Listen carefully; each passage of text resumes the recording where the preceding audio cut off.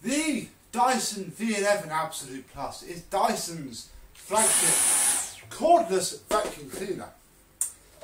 The Gtech Airman is Gtech's only flagship cleaner. Their flagship cordless cleaner. I'm going to attempt in this short video to maybe do a little bit of a versus between these two very different machines. We can't do everything, but we'll give what we can a go.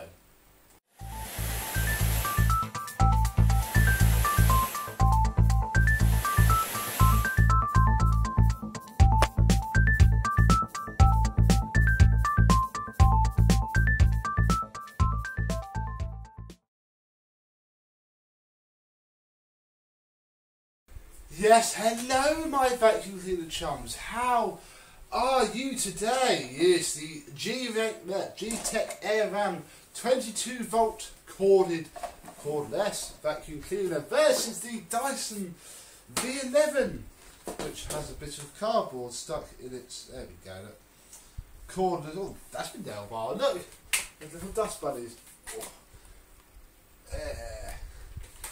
Like little dust bunnies. Cordless vacuum cleaner. Both very expensive, although this is more expensive than this. Although with this you do get the handheld as well, which I haven't got. So for this video, we won't look at those. We shall concentrate purely on what happens down here. Now, both companies spend millions, probably billions worldwide on advertising it, each saying that their cleaner is the best, that our cleaner is the one you want, that their cleaner is worse. And it all becomes very tiresome, really.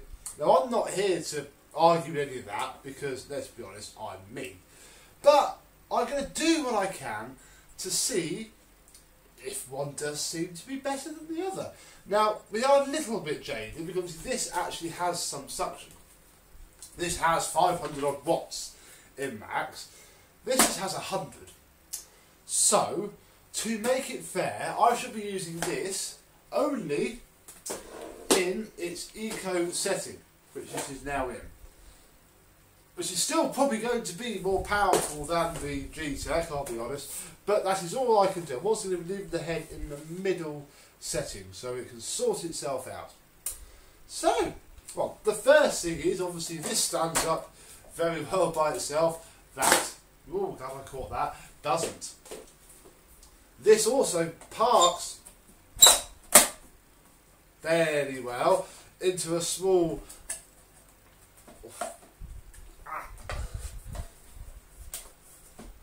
Oh, gosh.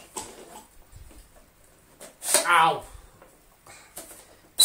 Oh, God. Into a small compact package with really easy to use button push. This is as big as it is, really. So, this you can take the battery off just like that. This you need to remove 2 screws, 3 screws, and the battery will pop out. This turns on and stays on. This you have to hold the trigger.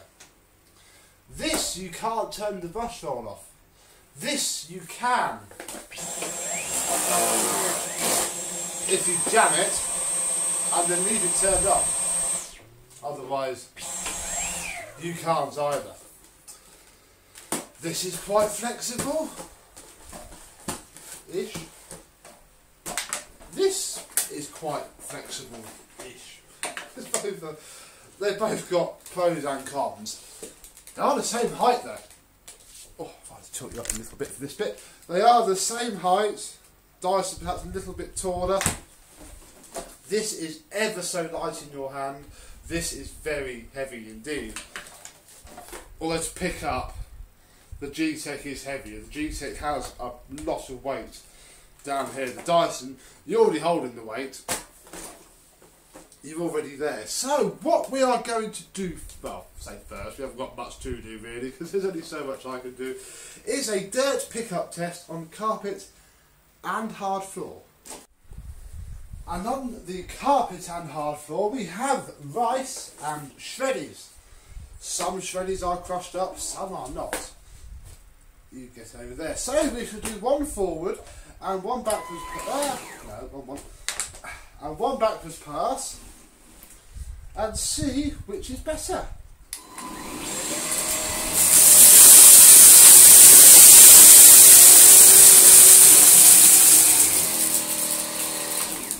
Well, actually, that's a win for the air ram.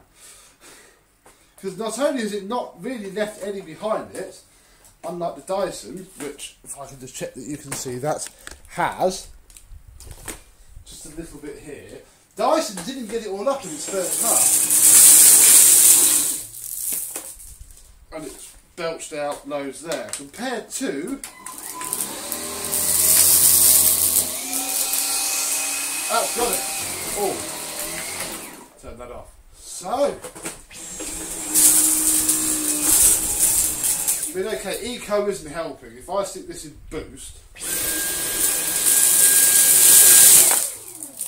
straight up. But we are doing a comparison. So, in the Dyson's lowest setting, even its highest setting, it's built some. It didn't really win on the rug. In fact, also, I think the Gtech room's better.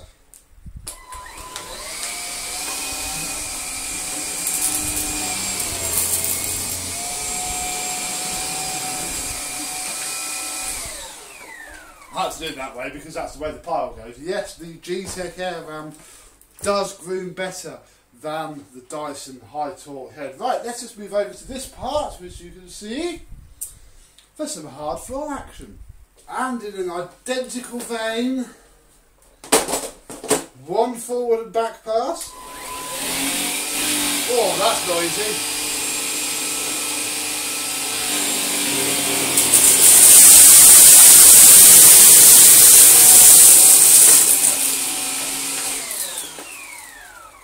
Yeah, both did fairly well. The Dyson's being let down by the rubber boot. Right. On the back of its head. That's what that identical line there is. But with the top, ooh, this is on low.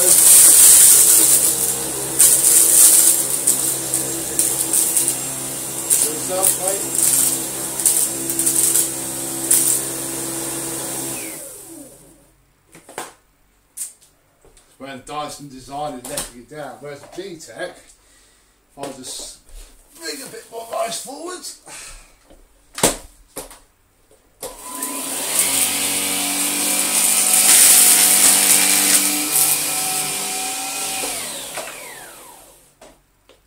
picks it up first time, and that is purely because obviously the Gtech, the dirt goes in there and is flung straight into there. There is next to no suction on this thing. This has to go all the way up the wand to the main unit, which is why on Eco it's not doing particularly well. So that is a plus to the Gtech Air Ram on both counts actually. So I'm going to clear up all this mess with the winning vacuum and then do another test.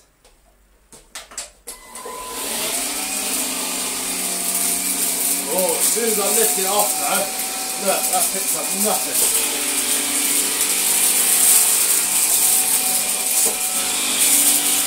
Oh, it's pushing a lot of the dirt forward. Sounds terrible on the hard floor as well.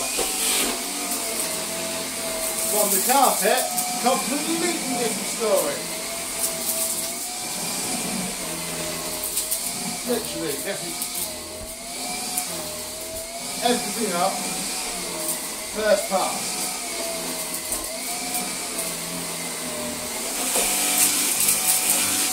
Whereas on the hard floor,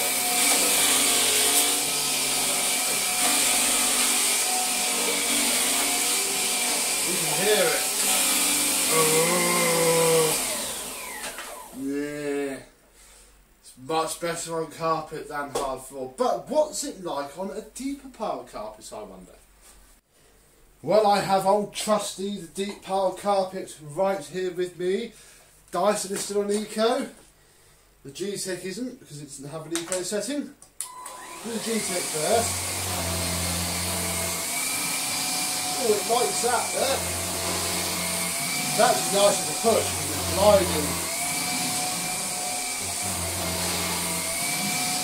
across the pile. So that gives a fair performance from the Gtech. And the Dyson, yeah, that works very well on Eco. Where the Dyson falls down is on a higher setting. You see that? That's slowing down, that's the stop. And on the unboxing video for the Dyson, I got loads of rubbish about, oh, this isn't stuck down. That's why. It's not moving at all. Not only is it, there you go, oh, that's just stopped again. If I come down so low that I can sort of pick it up and help it, on boost, no, I'm just going to snap that, game over. So yeah, not the best performance on the old deep pile carpet from the Dyson. Whereas the Gtech, with its single power setting, ploughed through it a treat. So it's a bit 50-50 really. In fact, if anything, the Gtech probably is taking a bit more of the win than the Dyson, because the Dyson on Eco is the most comparable with this. I think we should step it up a notch, and now we'll look at emptying actually first. Let's look at how to empty these. Obviously with the Dyson you have to take the wand off, then push the red lever, which is getting a bit stiff on mine actually, and then there you go. The filter is fairly clean.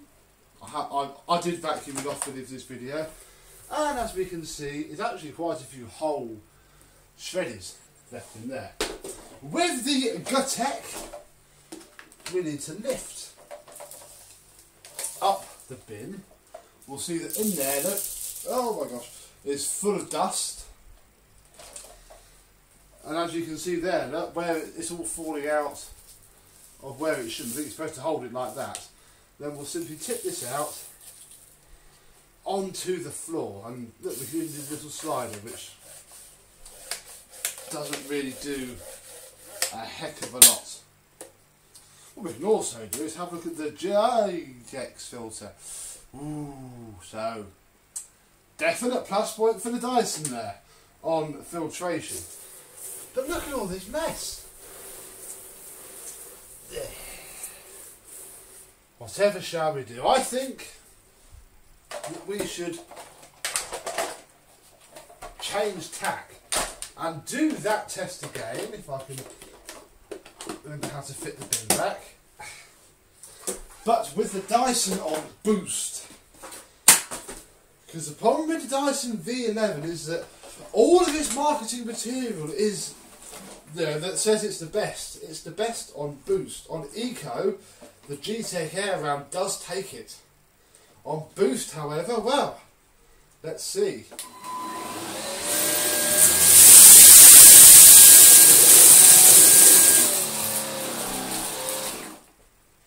Still very comparable, still some rice left behind the Dyson. I think I'm just moving too fast for it to be able to, you know, get the dirt up the wand. Let's give these edge bits a bit start.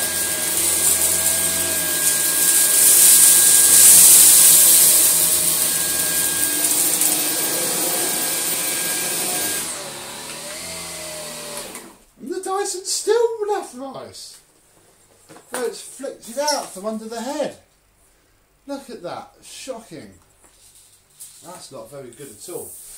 So, I think the Gtech Air Round, as much as I am surprised at it, you know, with what we can test, obviously, it has no tools, it has no dedicated hard floor mode, it has no bus control. do that really quick. A little bit of flick back.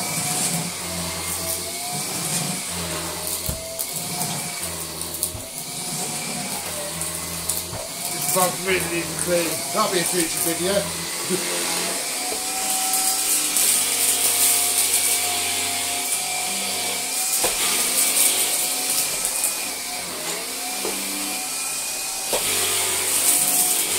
Got to get right to the edge, ready to get any bits.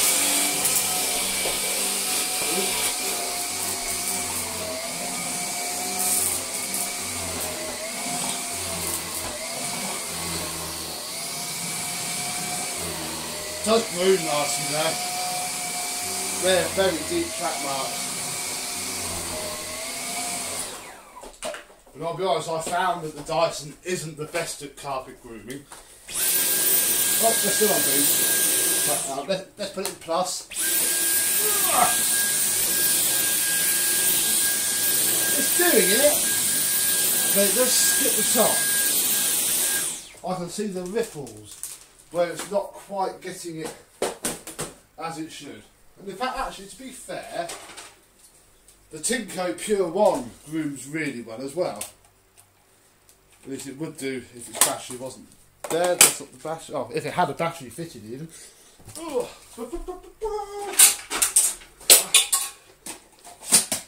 Be prepared in your videos.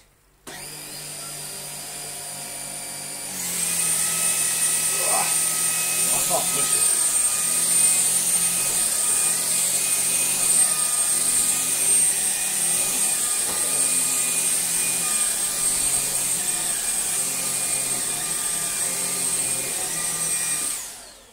In fact, I know. Should we give the Tineco Pure 1 a quick go against the Gtech Air Ram? With the Tineco on auto and the Air Ram on its normal setting, I think the filter's clean. You know what this is like. Ooh. Let me get this cleaned up so it's as peak as it can. I'll clean the Gtech up as well, give it a fair chance, dump all of its dirt back on the floor, and we'll give the Tineco a go. Be a laugh.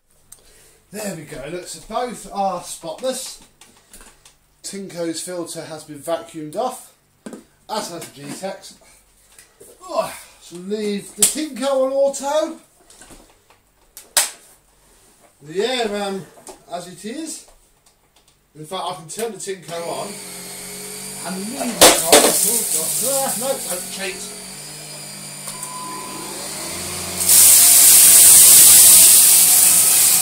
Ooh. Wow! Apart from that little bit of cardboard, bang! First time. Let's do that again.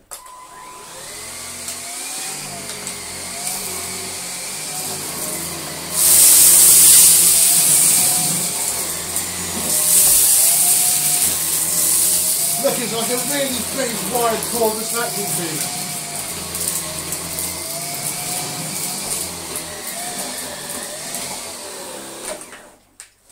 Well, that was interesting, actually. I'm quite glad I did that. Right, let's sum up. So what have we learned?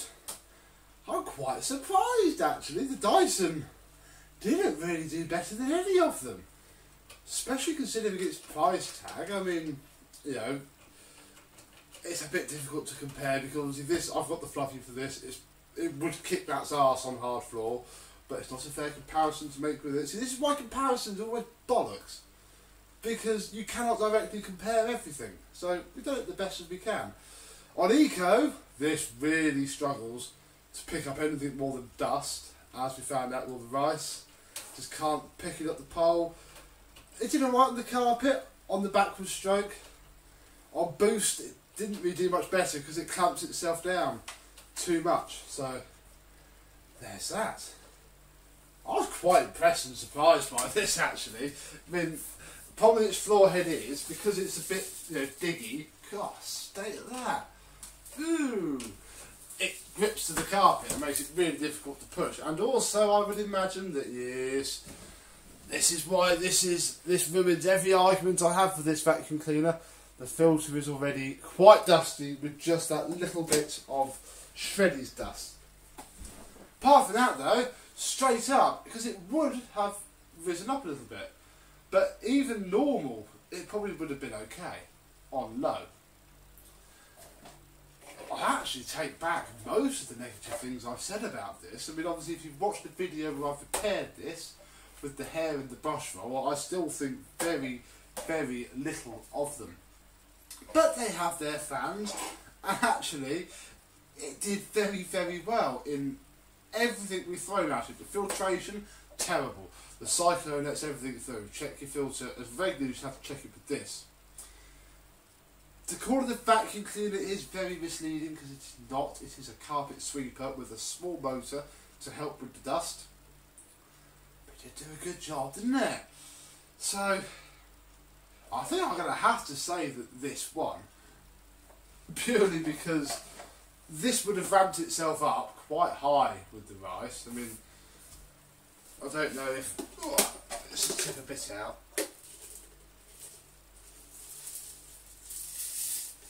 And you've got to open it. You can see the screen actually. Keep an eye on the screen as I do this. Let it ramp down. There we go.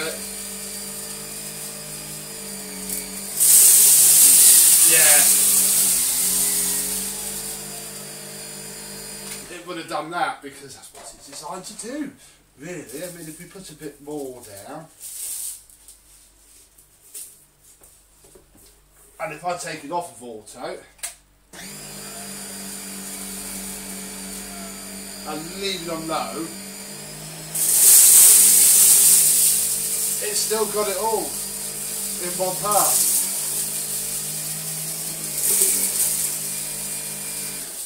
Didn't see any of that. Hang on.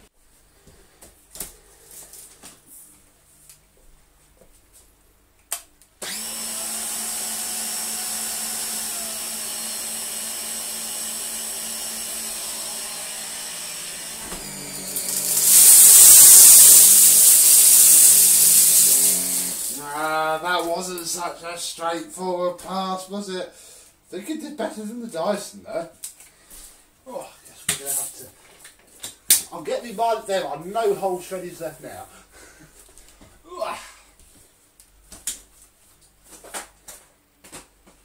So, Dyson head in the middle, power on Eco, set the Tineco up for Eco, low power, there's a drop.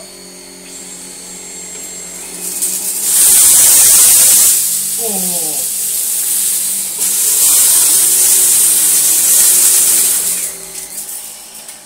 It's that sodding rubber boot on the back of that head. Yes, Tineco, pure one.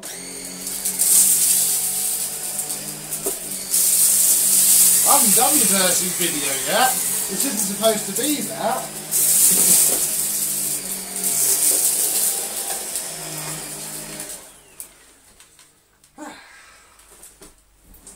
Oh dear, Dyson. Oh dear, oh dear. I have a few victors here, I think, although again, full of dust. Ruined every argument I have for it.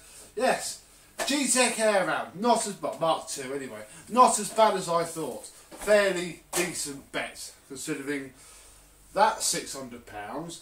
This is about 500 and something pounds. And I think these are normally about $399, normally with the cylinder. They're always on offer. Never buy one of these at full RRP. That'd be like walking into DFS on the one day of the year that they don't have a sale. It'd be very, very silly. So, there we go really. Not a lot of point to this video, but as I had all three premium cordless vacuum cleaners, I thought I would sit in my chair and show you how they work. And actually, I am a little bit converted with the Gtech Air Ramp Mark 2. This is my first time using one. Actually, very impressed. So, there we go, folks. Thank you very much for watching. I hope you've enjoyed. More vacuum cleaner fun to come. And I shall see you soon. Bye-bye.